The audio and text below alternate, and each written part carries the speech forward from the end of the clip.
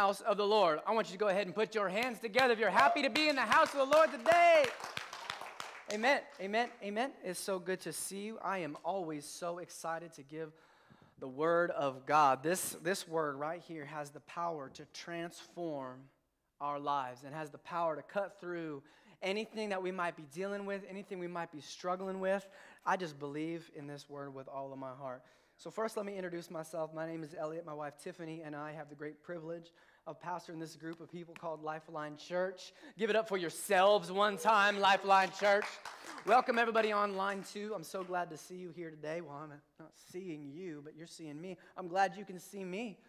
You're already part of this family, and I just love it. Just love it so much. So, as we're getting started today, I want to hit you with, instead of a joke, I'd rather give you some sobering truths. I was doing some research this last week, and I discovered that a study done by the National Association of Health 4 years ago, 2014, discovered that 21.5 million people in America struggle with some kind of substance abuse disorder. 21.5 million. At the time the study was done, there was 318 million people in the States. That translates to about just under 7% of people struggling with a substance abuse issue. That's pretty high. I don't know about you, but I think it's too high. I think that's real high. And my story is that I was one of those 7%. I was one of those 7%ers. Let me just give you another little fact here. The amount of people every day that die due to drug-related overdose. So not just dying anyway, but the ones that just overdose and die, the number is 175 people every single day. Today, well, those numbers were 4 years ago. Do you think the number's gone up or down since then? I'm an optimist myself. I believe, things are getting better. We're doing good. But hey, we live in San Joaquin County. All right, so let's have the eyes to see what's really going on here. 175 people every single day are dying from overdose. You know what that looks like? That looks like a 737 jet crashing and burning, and the pilot, the flight attendants, and all the passengers die every single day. Let me tell you something. If that happened, the airports would all be shut down. Every single day that happens. But this is happening every single day. But the issue isn't airplanes going down. It's that people are struggling and broken and in bondage to things like alcohol, drugs, prescription drugs, and other substances. And like I said, that's my story. I was one of the 7%. Praise God, I didn't die, though. My story is that someone introduced me to a man named Jesus Christ who has the power to save, and I happened to just believe in his word and believe in his message, and I came into a community like this one who loved me, cared for me, took care of me, showed me how to live this life, and by God's grace, I confessed my sin to him, and let me just tell you, he is faithful and just to forgive you of your sin. Now, I don't care if you're struggling with substance abuse. I don't care if you know somebody who's struggling with substance abuse. I don't care what your issue is today. Jesus has the answer. Jesus has the answer. I don't care what that issue is. Maybe you're feeling depressed. Maybe you're feeling out of sorts. Maybe you are struggling with substance abuse. Let me just tell you, Jesus is the answer. He's the answer no matter what problem it is. Now, I told you my story a little bit, but let me tell you about my dream. See, this issue is near and dear to my heart because that's what I dealt with. That's what I struggled with. I struggled with addiction coming up. I struggled with substance abuse problems. So, of course, this is near and dear to my heart. But let me tell you something. I have a dream, a literal dream that God placed in my heart. The dream of a threefold recovery center with detox, rehabilitation, and transitional living, at the heart of which is a spirit-filled, passionate, outreach-oriented church that serves as community for the region. That's my dream. But let me tell you something. I'm not the only one with dreams. I happen to know for a fact that I'm not the only one with dreams. In fact, you have dreams too. I know you do. I know you do, because God works the same in me as he does in you, and he's given you ideas and thoughts and passions and gifts and talents. Maybe it's been a while since you thought about that dream, but I'm willing to bet my next paycheck that there was a time in your life when you wanted to do something that was unique and special. I don't care what it is. I don't care if it was open a coffee shop, or maybe you wanted to open a law firm, or maybe you wanted to do the food thing. We're giving away food at the food bank, or maybe you wanted to be able to solve world hunger, whatever it is. It's not that I don't care what it is. I do care what it is. All I'm saying is that Jesus does that. He gives us vision and dreams. And the thing about my dream, the dream of a threefold recovery center, that's unique to me being the pastor of a church, because my dream serves as a platform for your dream. That's why I said I don't care what it is that God has put in your heart to do. I believe that this dream, the dream of this local church growing into something like that, there is a place for you to function in your dream and partner it with what's going on here. My dream is a platform for yours. That when we start this thing, that when we do this threefold rehabilitation program, that no matter what it is in your heart to do, whatever specific unique thing that you want to do, imagine it. We send people through this program with detox, rehabilitation, transitional living. Where do you think they're going to go to work? They're going to go to work in your dream. We're going to take the people that nobody wants, turn them into the people that everybody wants, and then the world is going to be like, gimme, gimme, gimme, gimme, gimme. No thanks. We've got it all set up right here. We've got a place for them to go, and we believed in them before you did. So they're ours. That's what happened with me. I was rearing to go. I had dreams in my heart. I had certain giftings, certain talents, but the only people that believed in me were the people right here in this church. The people right here, the pastor of this church, the people in this church said, no, they spoke things to me that we believe in you. We care about you. We want to show you a new way to live. We want to do this with you. And so can you imagine if we had a program like this? You know what 7% translates into in just Lodi? Just Lodi is 60,000 people. In the greater San Joaquin area, there's about 1 million people. But let's talk about just little Lodi for a second. You know what 7% looks like? 4,500 people. 4,500 people today, and that is a small guess, because that was 4 years ago. You think that substance abuse issues have gotten smaller or more? You don't have to answer. We're all optimists here. 4,500 people. Those are the people that nobody wants. Those are the people that nobody believes in. What if we stepped in and said, we'll take them. We'll take them right here. Because we know what can happen when we speak truth, when we speak life, and we speak love into people struggling with all the issues of life. It's a powerful thing. It's a powerful thing when God puts a dream in our heart and then we begin to act on it. That's the name of today's message, is From Dream to Reality. I want to help today. I want to walk through a story in the Bible out of Luke 10. You can go ahead and turn there if you want. We're going to read there in just a second. In Luke 10, it's the story of the Good Samaritan. The story of the Good Samaritan. You may have heard it before. But I believe in those verses from verse 30 to 37, there is a 3-step process. There's a step-by-step process in which we take the lowest hurting person and we take them step by step. And it's our part. It's what we do. It's what we do. Because at the end of the day, it's up to people to make their own decisions, to do what they want to do, what they say they can do. But on our side, on our end, we can do what we can do. So let's start. Let's start in God's word. Luke 10, starting in verse 30. God's word is amazing, and I love it. And you know what? No matter what you're struggling with, no matter what you're dealing with today, the answer is right here. The answer is right here. Whatever you need, whatever you're struggling with, the answer can be found right here. So let's start by doing this. Let's just pray. Father, I pray for open hearts. I pray for soft hearts that are like good soil, that would take this word in and let something beautiful grow.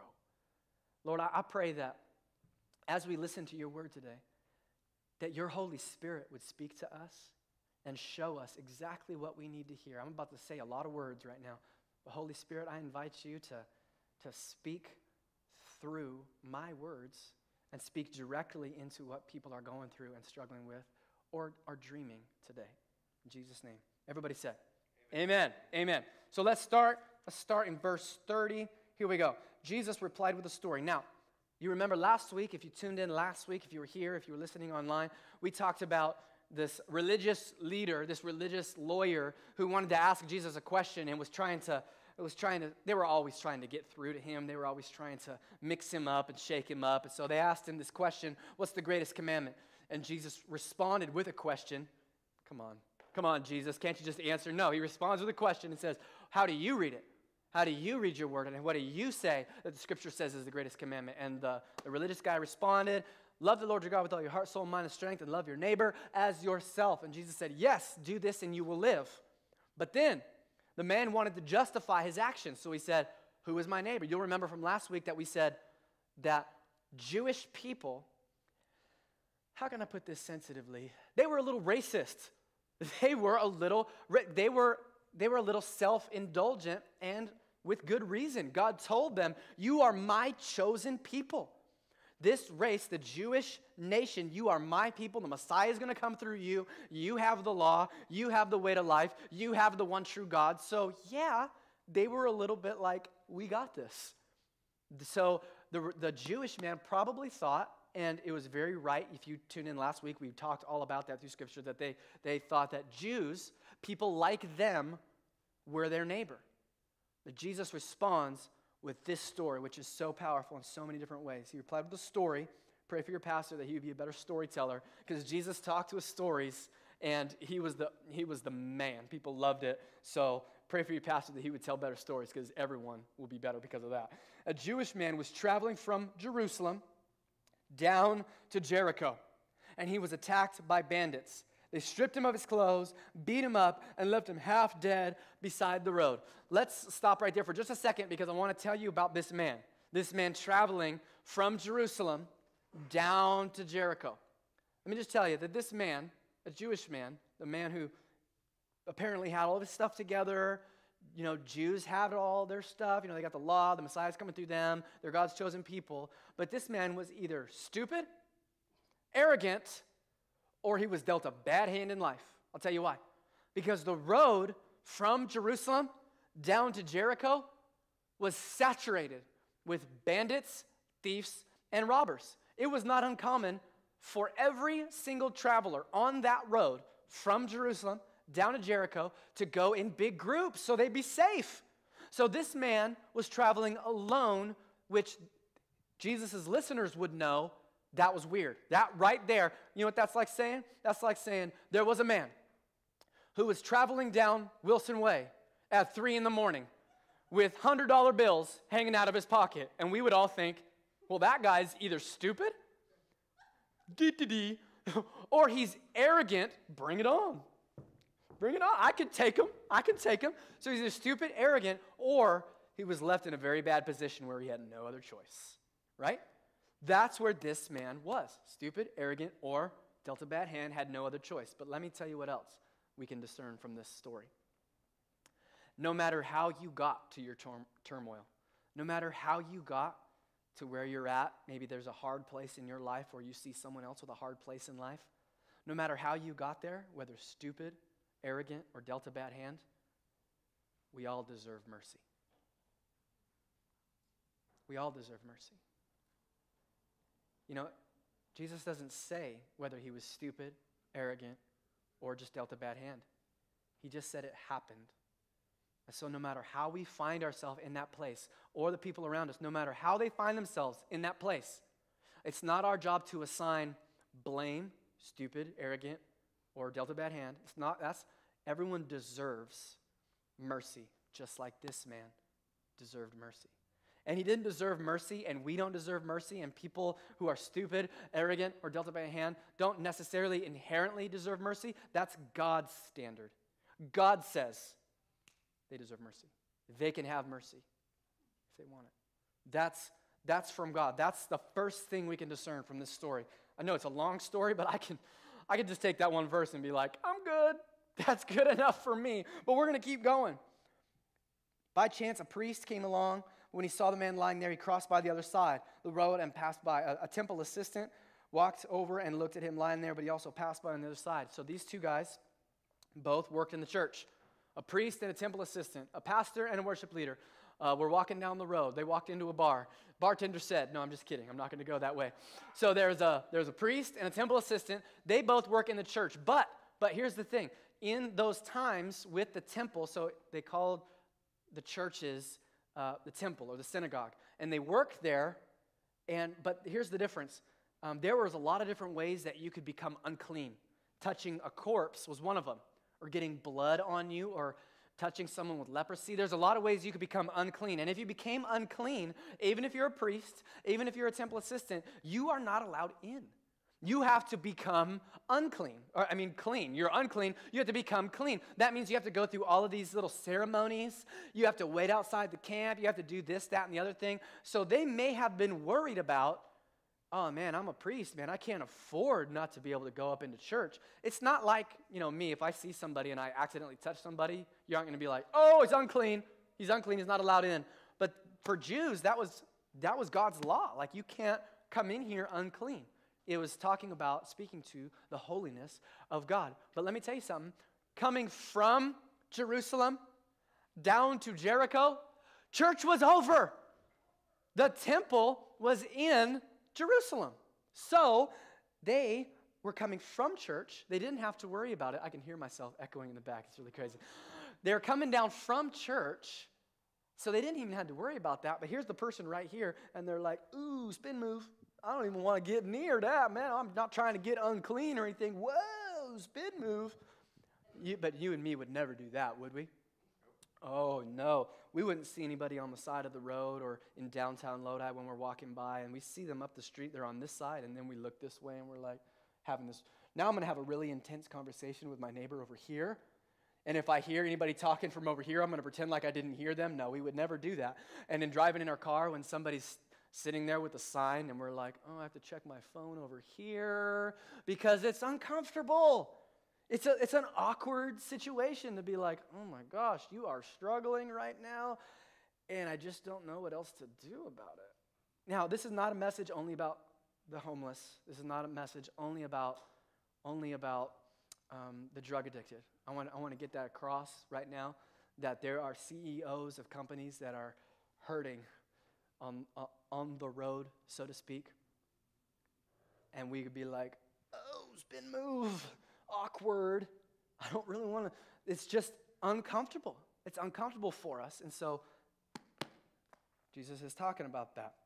But then a despised Samaritan came along. You remember when I said that the Jews were, forgive me, Lord, a little bit racist in their dealings, where Jews, like, we are it. We are solid. We are good. We got the law. So they didn't look too favorably on Gentiles. Gentiles is basically any other nation other than the Jewish nation. But even worse than that was an abomination or a twisting of who they are. A Samaritan is like half Jew, but not all the way. It's twisted. It's different, okay? So it was like saying, you know what it looks like? It looks like, the racism that we've dealt with. The racism that we've dealt with in our country, that has been like a stain on American culture and society. You've seen people deal with, there's one thing to keep everything separate, but then when there was blending, the really racist people would frown upon that. It was that kind of same thing. So the listeners would understand that when he's telling this story. Samaritans, they hated him. They hated them. They would avoid their cities. They would avoid their clans. They would avoid all of that so they could stay away from them. So the listeners would understand that, but that's something we just gloss over really fast. So a Samaritan, the story of the Good Samaritan to a Jew, it's like, the story of, the good evil person, which is just hard to understand. A despised Samaritan came along, and when he saw the man, he felt compassion for him. Going over to him. Everybody say, going over to him. Say it louder. Going over to him. Going over to him. The Samaritan soothed his wounds with olive oil and wine and bandaged them. Then he put the man on his own donkey, took him to the inn where he took care of them. Let me tell you something about you that you can learn from this story. You are equipped. Whether you have oil and bandages and a donkey, you don't have any of those things right now. But let me just tell you something. When you encounter a hurt, lost, and lonely person, you are equipped to deal. You are equipped to deal with that person by encouraging them with love, encouraging them with your words and saying, you know what? I believe in you. I care about you. I'm thinking about you. Your words can be a healing agent to that person. You are equipped. You are equipped to help a hurting person if you would just see, have compassion, and go over to a person.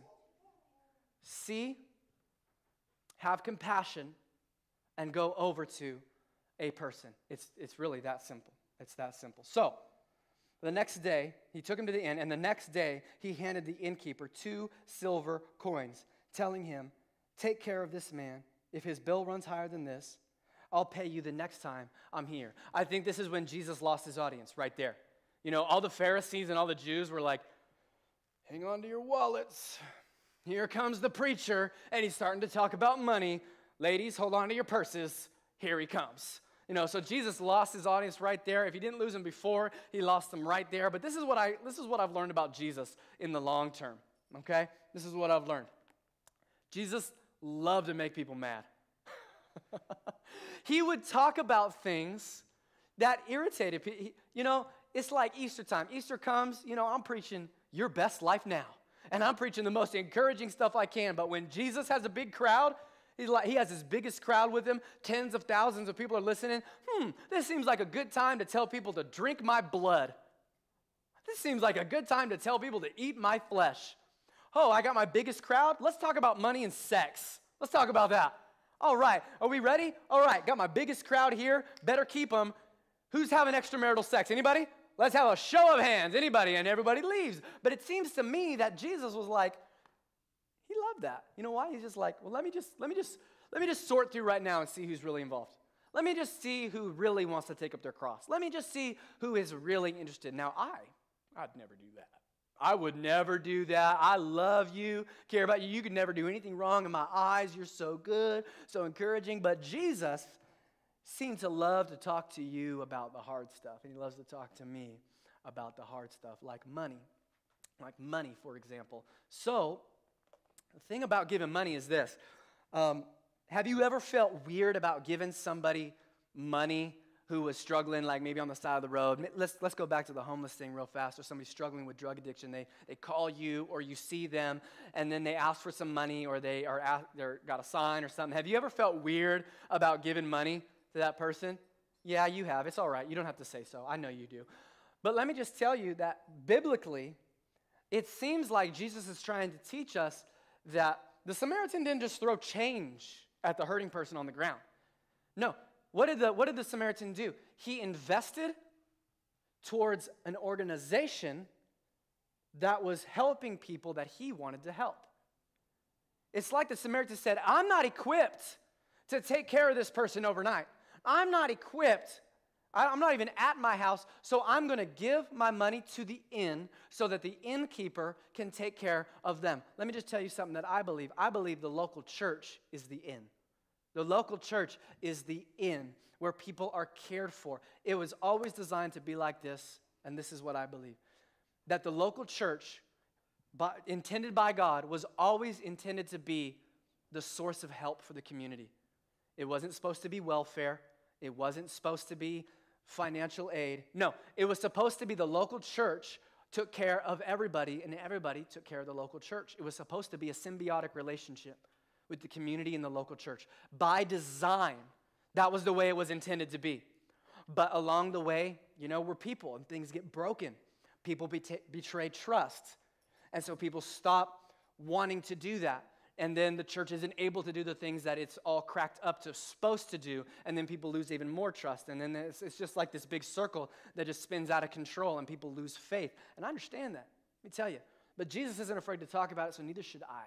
And I want to let you know that one of the things that we need to learn is that we shouldn't just be seeing the need, feeling compassion, but we should also be willing to invest to help someone get the help that they need. Now, Jesus goes on to say, now which of these three would you say was a neighbor to the man who was attacked by bandits? Jesus asked. The man replied, the one who showed him mercy.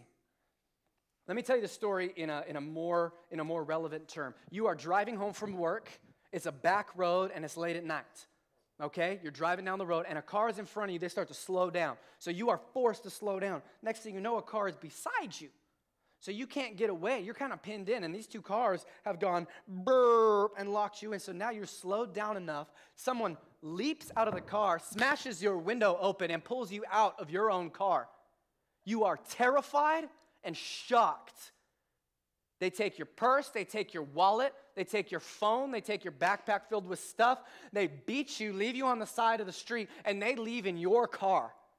And next thing you know, you are left on the side of the road, carless, phoneless, moneyless, bloody and all tore up, and they leave you next to a tent and a shopping cart that just happens to be right there. And that is your night. There you are. You are stranded, and you can't believe what just happened to you. Next thing you know, you hear a rustling from the tent. You hear a rustling from the tent, and you think, my night's about to get worse. Someone's about to come out of that tent and get me. So you hear the rustling, and you play dead at that point. You play dead. And you hear a shaky, scared voice say, is anybody there? And then you see these two big eyes like dinner plates peek out of the tent. Anybody there? Let me tell you, that person is more scared than what you think right now. And they come out of the tent, and they see you standing, laying there. And they come over to you. They put blankets. They take all their stuff out of the shopping cart, put blankets down in the cart. With all their strength, lift you into their shopping cart, cover you with their sleeping bag. And they start pushing you to Lodi Memorial, Adventist Health. They start pushing you down there to the hospital, leaving their stuff to probably be stolen by other homeless people. They leave their stuff there and begin pushing you. And not only that, they wait for you to get checked in, because it takes a long time sometimes to get checked in. And they wait for you. That's the story Jesus told. Jesus didn't tell a story of a Jewish person being nicer. He told a story of someone who supposedly doesn't have any kind of truth in their life being more of a neighbor than people who claim to have the truth. That is the story that Jesus told. He told a story that was so offensive and so shocking that we claim to know the truth, we claim to have these answers, and Jesus tells a story that says, well, you see those people you don't even respect, you see those Muslims over there, see those East Indians over there, they're being more neighborly than you are. Who do you think was a neighbor to the person in that moment? And you can't even say the words, you say, they are. That's the story Jesus told them. What I think we can discern from this story right now is 3 action steps that we can take to be a lifeline in our community. 3 action steps, because I have not done my job unless I've given you something to do. Action step number 1, are you ready for this? It's in your bulletin. Please write it down if you are taking notes. It's pray to see the need. Pray to see the need. Because some of us, man, we just don't even want to see the need, right? I mean, we kind of see it over there, but we look the other way. We don't want to see it because it hurts. It hurts to see people hurting. And it hurts to see the need that is really out there. But remember what Jesus said about the Samaritan. He saw the man and felt compassion for him. Sometimes God will lay a big old dream in your heart when you see a need. It's when God opened my eyes to see a great need in our community. That's when God birthed something wonderful. A big dream in my heart is when I saw the need. And if we don't see the need, we'll never recognize our responsibility, our response, something that we can do to make a difference in our community if we never see the need. Check this out in 2 Kings. I've got a really cool story for you in 2 Kings chapter 6, story about a man named Elisha, not to be confused with Elijah. I think God did that just to confuse us. Really weird, Elijah, and then Elisha was his protege. It's like, come on, God, can you space it out a little bit? Can you space these two out? But Elisha was really awesome, twice as many miracles as his former. But the story goes like this. They're in a battle, and a younger man sees that they are surrounded by enemies. The story goes like this, starting in verse 15. When the servant of the man of God got up early the next morning and went outside, there were troops, horses, and chariots everywhere. "Oh, sir, what will we do now?" the young man cried to Elisha. Elisha was a prophet, and Elisha was known for doing big, crazy miracles and coming through big time in the 11th hour. So he's crying out to him. Wouldn't you? I would. Be like, Elisha, man, do something. Man, show me something. And this is what Elisha responded with. Don't be afraid, Elisha told him, for there are more on our side than on theirs. Elisha prayed, O Lord, open his eyes and let him see. The Lord opened the young man's eyes, and when he looked up, he saw that the hillside around Elisha was filled with horses and chariots of fire. You know, sometimes I feel like, Lord, why did you even give me this big old dream? I don't think it's possible. I've got $1 million vision for this church. And let me tell you, that scares some people, and it scares me too, to have vision that big. And it can be a little discouraging at times and go, God, why would you even tell me that if you're not going to come through? But let me tell you, I want to see what God sees. And God showed me what he saw, and it was big and it was wonderful, and we outnumber them. If we would just pray, just take this one step. Maybe this is your step to take. Pray to at least have God open your eyes to see that there is a need in our community. And it's not just homelessness. It's not just drug addiction, even though there are 4,500 people struggling with drug addiction right now, and they are your brothers and sisters, sons and daughters, mothers and fathers and aunts and uncles and friends and family. I know you all know somebody who's struggling with this. So this is one need that I think we all can see. But God has put a dream in your hearts that he wants to make a reality. And for us to take our step is we have to see the need so that it can become a reality. So we pray to see the need. Step number 2 is this. Write this down in your bulletin as well. I want you to get this. I want you to know it. Find your fit. I want you to find your fit in the body of Christ. Remember that Jesus told this story about the Samaritan, that he had the olive oil to soothe the wounds, he had the bandages, he had the donkey, and like I said, you are equipped. You have a fit. You have something in you that is unique and special, and we are made up like a body. You know, this church, every church, the whole church, the big church, is designed like a body, and every single body part that you have is important. If you don't believe me, lose your pinky toe and tell me what that makes you feel. It's like a little part like this big, but you'd be stumbling around all over the place without it. Let me talk to you a little bit up in Romans 12 about how the body of Christ is supposed to be just that, a body. Romans 12, let's start this off in, verse 4. Let's start it in verse 4. Paul says this in the book of Romans, for just as our bodies have many parts, and each part have a special function, so it is with Christ's body.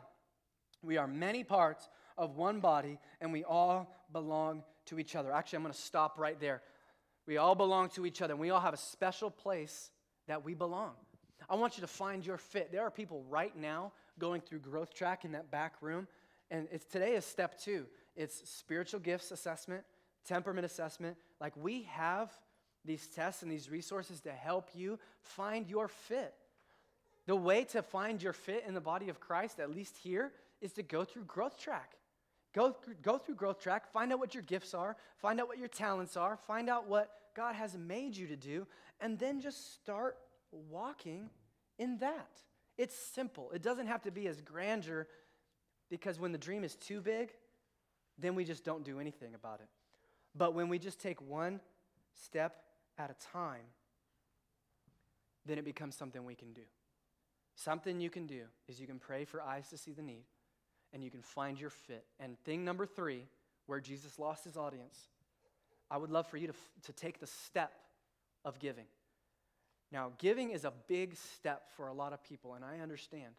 In our society, in our culture, it's one of those subjects.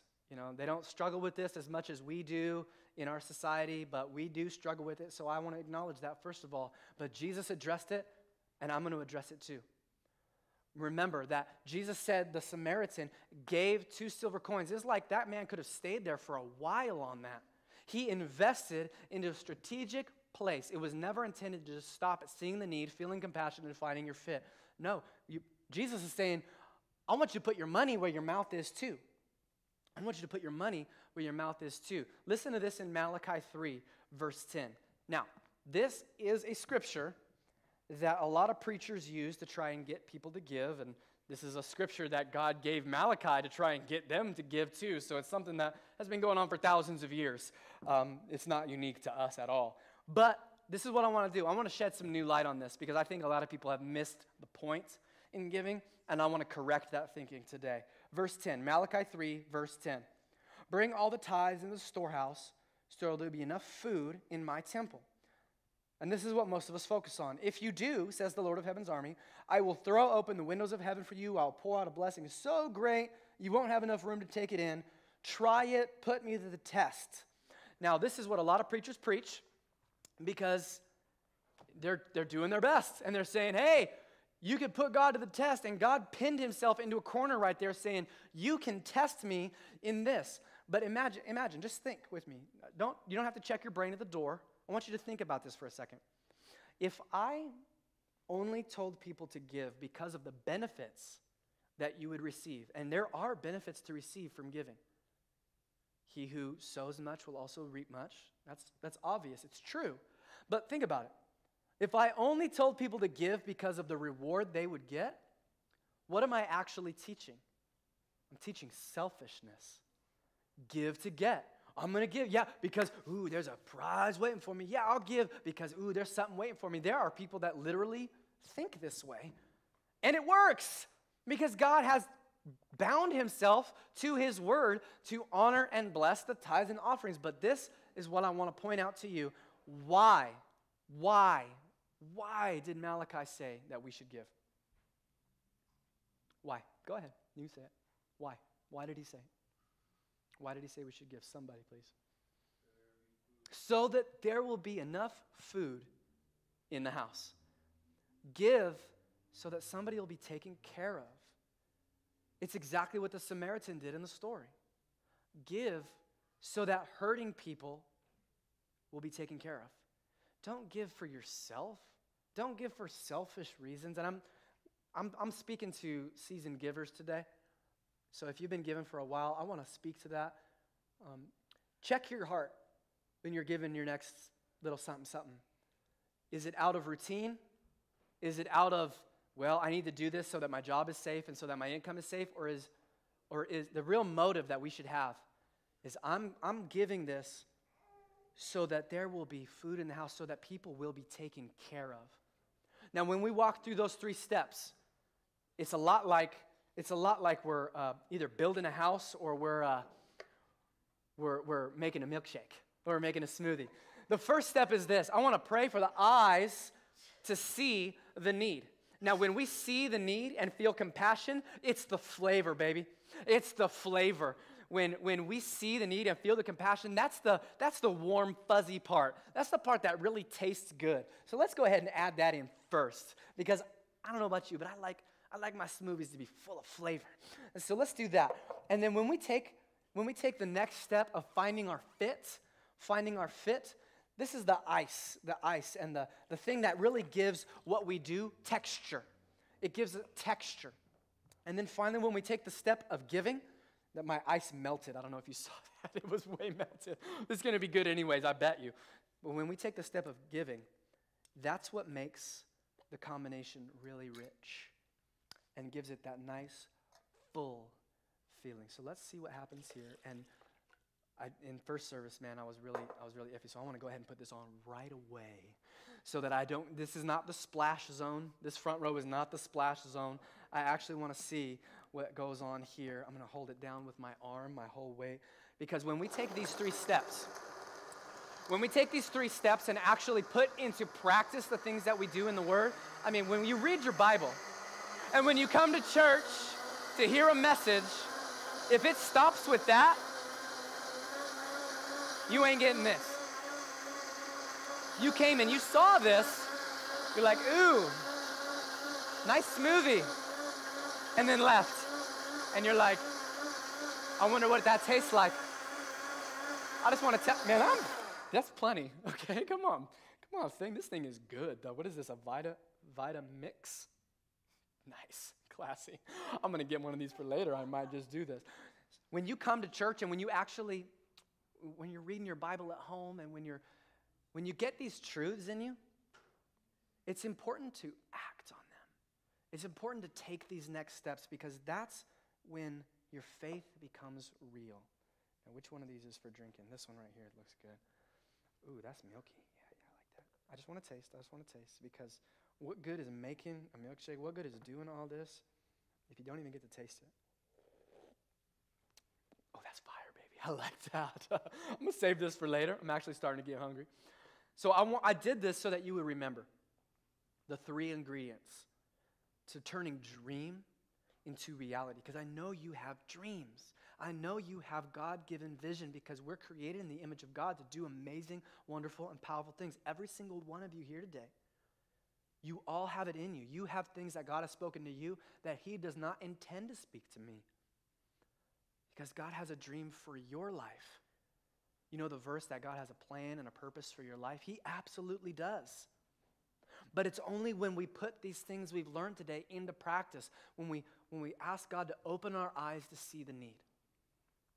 When we take the next step and go through Growth Track the way we do it here, go through Growth Track and find your fit and start acting like a part of the body of Christ. And when you take the step of giving, and man, that's when it really lights up. That's when it really lights up. So let me just go ahead and finish like this. I want to let you know that we have this little saying around here. And if you follow me on social media at all, you'll know that I use Be a Lifeline, the little hashtag, Be a Lifeline. I use that a lot. It's our little slogan. I don't know, slogan or a mantra. I don't know what it is, but let me just explain it to you right now. Is that we call ourselves Lifeline Church. And we never intended for you to come and just to watch the show and to maybe give a little contribution or to maybe just say, oh, amen at the right time, raise your hand, and so that you could help the Lifeline. No, when you show up and you are a part of this church, you are the solution. You are the Lifeline. Because people tend to think about the church in an objective way. It's like, oh, the church is over there. But the church is right here. It is me, it is you, it is us. We are the church. So when I say that the local church is the hope of the world, I'm saying you are the hope of the world.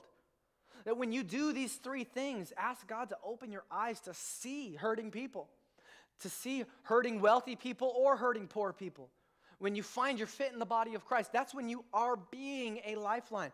Be a lifeline. Don't just come to church. I watched this really cool message by a really popular preacher. And it's called Stop Going to Church. Biggest church in the whole United States preached a series called Stop Going to Church. His whole point was start being the church. Start being the church at work. Start being the church at home. Start being the church in your family. Start being the church with your friends. Now, I don't think he meant stop coming to church on Sundays, but he said stop just coming to church. Be the church. Be a lifeline. That's why we put so much importance on that. You can be a lifeline. It was when people were serving here in this church that when I came here, I felt loved and accepted. And I was raised up into a leader because people were doing those very things. They saw me and they felt compassion on me. Because when I came here, let me just tell you, I was not like this when I got here. They saw through me. They saw the good in me that I didn't see in myself and nobody saw in me. And they told me that I had a bright future. They told me that I could do things. And I believe it was because they said those things that I began to see them myself. Do that. And then when they did that for me, I started to do it myself. I prayed for eyes to see the need. And I found my fit in the body of Christ. And I would fit in anywhere you wanted me to. Because, hey, I am the church. So it's not where do I need to fit in with the church. I am the church. I will do whatever you want me to do. And when I took the step of giving, that's when my ministry calling started. So I can tell you from experience that giving is a major player in where we're at in this whole idea of making dreams become reality. It's because God can work with hands like this. He can put stuff in it and take stuff out and move it all around. But when we live with our hands like this, then we just get what we have. And we only have what we have. But when we learn to live like this and saying, okay, God, I trust you. I trust you. You can flow in. You can flow out. I've learned to get by on a little. I've learned to get by on a lot. Either way, I am yours. Either way, I am yours. Now, if you're anything like me, You've had a big dream. God has showed you something that you are supposed to do, something maybe really big. It reminds me of this story about a little girl at the beach. And there was a huge storm in the previous days, and it really churned up the water in that beach. And a whole bunch of starfish got washed up onto the beach, like thousands of them.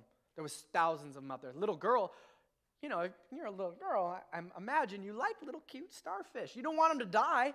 And so they can't breathe out of water. And so the little girl is like just walking by the beach, and she's picking them up, and she's tossing them in. And she's picking them up, and she's tossing them in one at a time. Thousands of them. And people are in the parking lot. They're watching, mocking. Because, little girl, you're never going to be able to do the whole thing. You are not even going to begin to make a difference. Actually, an older man comes up to her and says, in this story, you're never going to start to make a difference. Look at all these starfish. There's no way you could make a difference. So the little girl crushed, and then she perks up, and then she reaches down, and then she cocks her arm back, and with her little girl arm, she throws it as far as she can into the water. And then she looks up at the man and says, well, I made a difference for that one. The little man, and the older man looks at her and says, well, you have a point. Reaches down, picks one up, throws it in. Everybody watching in the parking lot, they see now the old man who was going to go stop her started doing it himself, so everyone starts to just walk in. Next thing you know, hundreds of people are tossing starfish one at a time, and every single starfish got thrown in because one little girl was not afraid to just take the next step. Now, in that story, there's a lot of ways that we can relate. Personally, I know this sounds funny, but I relate with the little girl with a big dream, something huge, thousands of starfish, 4,500 starfish, and I'm just one at a time throwing them back in the water. And that's how I identify, but maybe you identify like that, or maybe you identify with the older man that walks up to a younger person and says, I've seen people try to do this before. It's not going to work. Discouraging, pessimistic, a little weathered by life, kind of grumpy, and just saying, you know what? No, your time is best spent not worrying about it. Maybe you relate with that, and you need to pray that God would soften that heart again. And maybe you're here today, and you don't identify with either one of those people. Maybe you identify with the starfish. Maybe you're sitting here today and you're looking up at these two people talk to each other going, I don't know what you guys are talking about, but I wish somebody would just throw me in the water because my life is out of control right now and I just need to breathe. I just need to breathe. So no matter how you identify today, as someone with big dreams that seem out of proportion, I'm going to pray for you. No matter if you identify with the guy who is a little pessimistic and a little grumpy and just doesn't think anybody should be trying big things like that, but we should just stick to ourselves. Or whether you identify with someone who just needs a lifeline. I don't know what you're talking about, being a lifeline right now. I need a lifeline right now. I want to go ahead and pray for you. Let's all bow our heads and close our eyes, as a matter of fact. I want to pray for you. God, I ask that you would begin to soften our hearts to the message today. I pray that your word would go down deep in our heart and grow into something beautiful. Lord, I ask that those of us who do identify with someone who has big dreams, Lord, if we have big dreams in the house today, Lord, I pray we would not lose heart. I pray that we would be encouraged to follow those dreams and just take one step at a time, just throwing one starfish in at a time. I pray that in Jesus' name. Lord, I pray for those who identify and are a little pessimistic at heart, that are standoffish with big things and trying to do too much and maybe a little hurt by previous things in life that have made us cold and callous. Lord, I pray that hearts would be softened, people who feel like that. Our hearts would be softened and we would be influenced by the people with big dreams, that we would be encouraged to dream again, that we can make a difference, that if we just put one foot in front of the other, we truly can make a difference. Lord, I pray for everyone here who feels like a starfish, who just needs to be thrown into the water. and I have the answer for you. His name is Jesus. No matter what you're struggling with today, no matter what your issue is, no matter what the thing is that you would never talk to anybody about that here, but you know in your heart the Holy Spirit is working on you right now, and you know you want relief. You just need relief from something that has been constant pressure on you for a long time, and you're screaming out from inside of you, perfectly quiet and pleasant on the outside, but inside of you, you are screaming, somebody please help me. Somebody please help me. I'm here to tell you that there is only one person who can. Jesus Christ, who loves you more than anyone, chases you down, fights till you're found, leaves all of us other 99 just to pursue you. He would forsake everyone who's already doing fine just to run after you when you're not doing fine. I want to give everyone in here an opportunity to be thrown into the water today. Say, yeah, I need a lifeline. I need a lifeline. As a matter of fact, as a symbol to God, nobody's looking around right now. If you need a lifeline, I want you to just go ahead and lift your hand up to God. I'm not even looking. My eyes are closed. Everyone's eyes are closed, but this is between you and God to say, Lord, I need a lifeline today. I need to be thrown back into the water today. I need fresh life. I need new life today. I need a fresh start today. I need a renewed relationship with my Savior. Forget that. I need a real first-time relationship with this Jesus I keep hearing about. You can put your hand down. You know, if that's you, if you're feeling distant from God, maybe you used to have a relationship with Him. Maybe your relationship with Him was through a family member or through your mom or your grandma or someone like that, but you never had that relationship personally, or you walked away from a relationship you did have, but you're ready to come home. I'm going to give you an opportunity in just a second. Maybe you've never had that kind of relationship with Jesus. Maybe this is the first time you're hearing about a God who sent His one and only Son, who was born of a virgin, lived a sinless life, and then died on a cross for the sins of all humanity, that whoever believes in Him would have eternal life. And when we confess our sins, He is faithful and just to forgive us of our sins and cleanse us from all unrighteousness. Maybe you never knew there was a God like that. And if that's you, this is your best day. This is your best day. Everyone in the house now, if you want to restart or start a relationship with Jesus Christ, I would just ask you to lift your hand to the sky.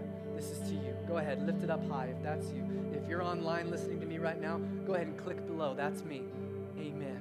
Amen. Let's all pray this prayer together, in fact. Father God, in the name of Jesus, I give my life to you. I give you my sins. I give you my failures. I give you my hurt. I give it all to you. Now fill me with your Holy Spirit and make me new. Amen. Come on, let's clap our